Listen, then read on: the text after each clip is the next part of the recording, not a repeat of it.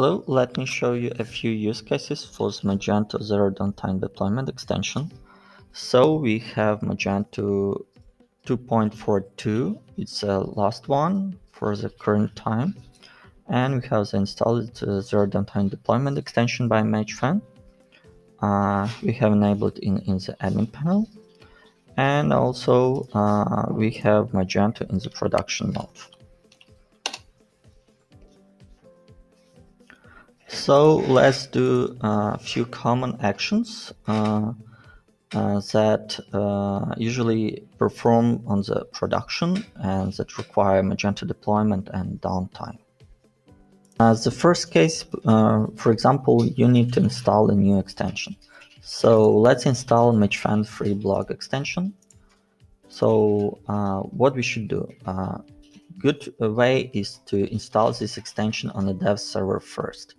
So we have one, it's a dev folder, dev instance. So the live has this URL and dev we has this URL, and we use Git to manage the changes. It's a good way to do the changes, and it helps to manage track development activity. So I go to the Git repo. In this video I use GitLab, but you can use GitHub or Bitbucket, no matter. And let's create a new branch for this task.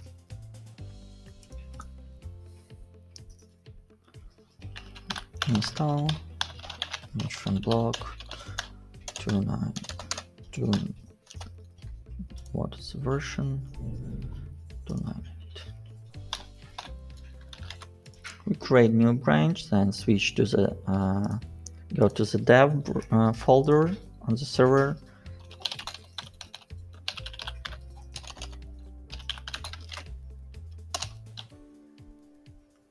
Pull new branch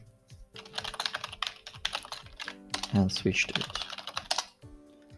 So now we can download the new files and put into the app folder.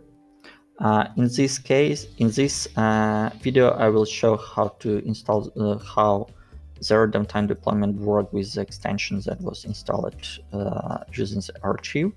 But the same is the same works if you install via the composer. Just because installing with archive will be faster, as right now the composer is beginning of 2021, and the composer can load packages quite a long time. So I use archive in this video.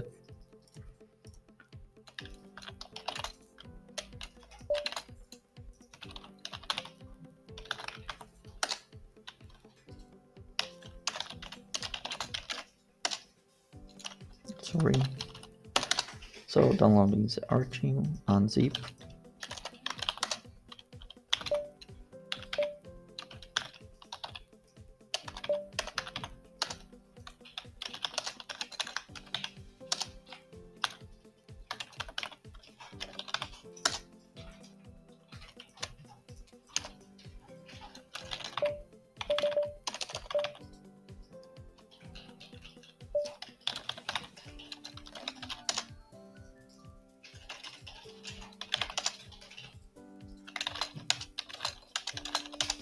Now we go and just run all setup commands. Of course, it's a dev server, so we can just run regular Magento setup commands. Of course, there can be some downtime on dev, but no matter, it's a dev and it's okay. Only we work on it, we develop, we can break it and fix it. So let's wait until these all commands are done. Okay, the deployment process finished on the dev, and now let's go to the dev admin panel and check if we have block here.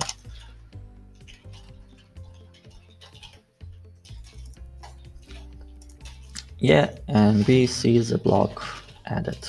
Of course, there will be no block on the live yet, because we did it on the dev.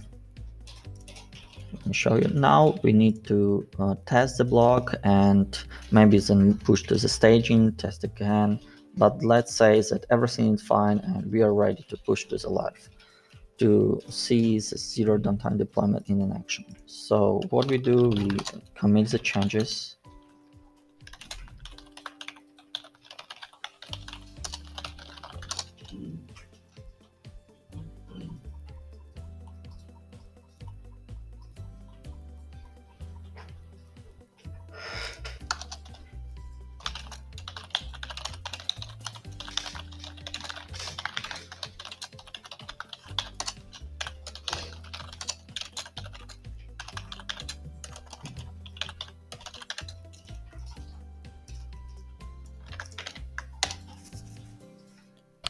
Now on the Git, go and merge the changes to the live branch.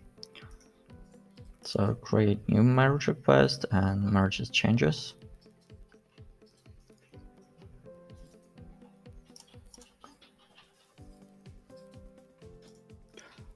So we merge the changes, and now we can go and deploy the new module to the live without the interruptions.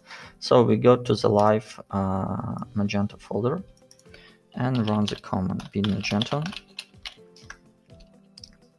zero downtime deployment. So what is happening now? Extension create a separate folder. You can see here. It copies all the Magento production files, except of course images, so it knows what files are important and what files it needed.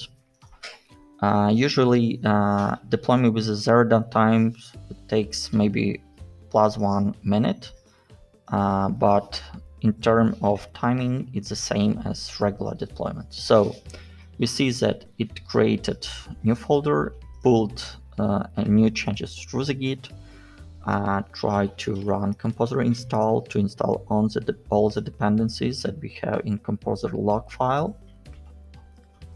Then it understands that new module was added and it need to enable it. So it was enabled in this new folder, not in the production folder. Let's go to the website and see that we can go through it without any errors, like admin panel, or let's go to the frontend. Sorry, wrong URL.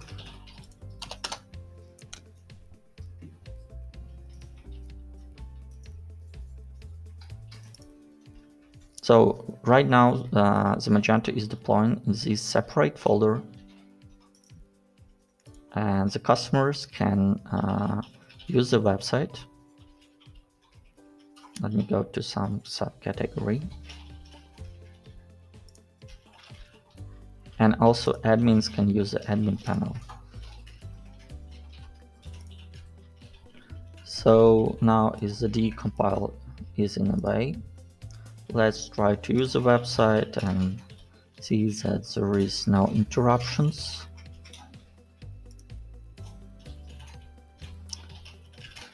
So we can add product to the cart. Let's go and sign in or create an account, and let's check what is happening here. Yeah, let's create some new account.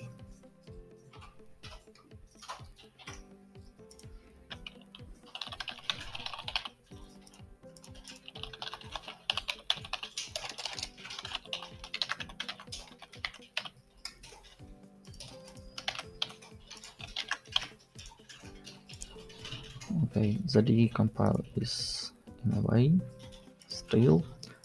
So let's go and create an order.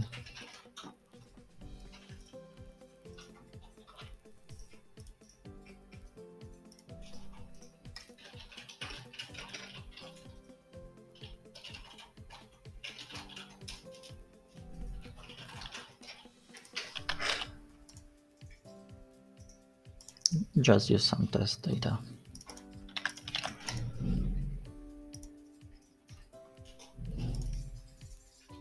Okay, the deployment, the decompile was done, and now it's compiles the static content. Extension know exactly what temp should be deployed and on what locales. Let's place the order.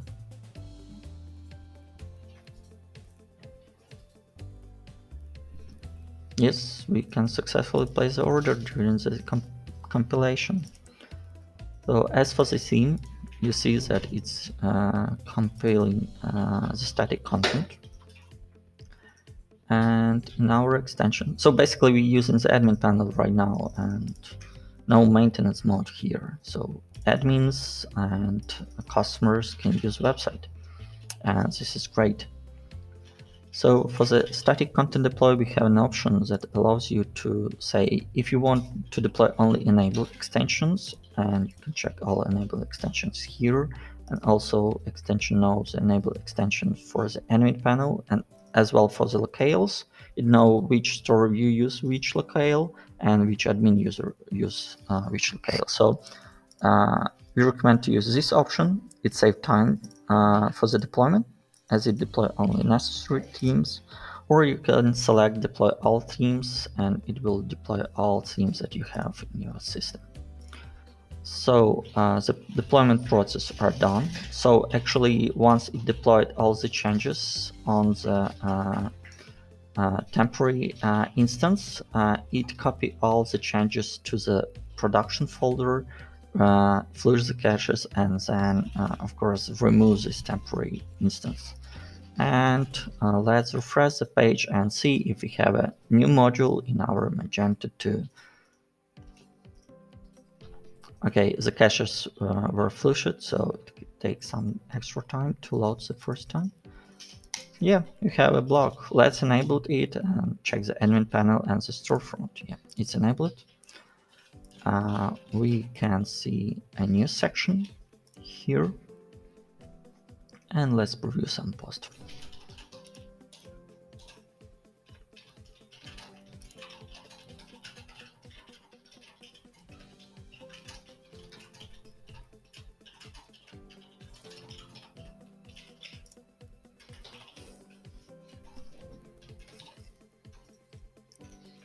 Yeah, we have. So just now we have installed new extension without any downtime. As for the extension settings, we recommend to use Git as it's a good way to do all the changes on the dev first and then push to the live.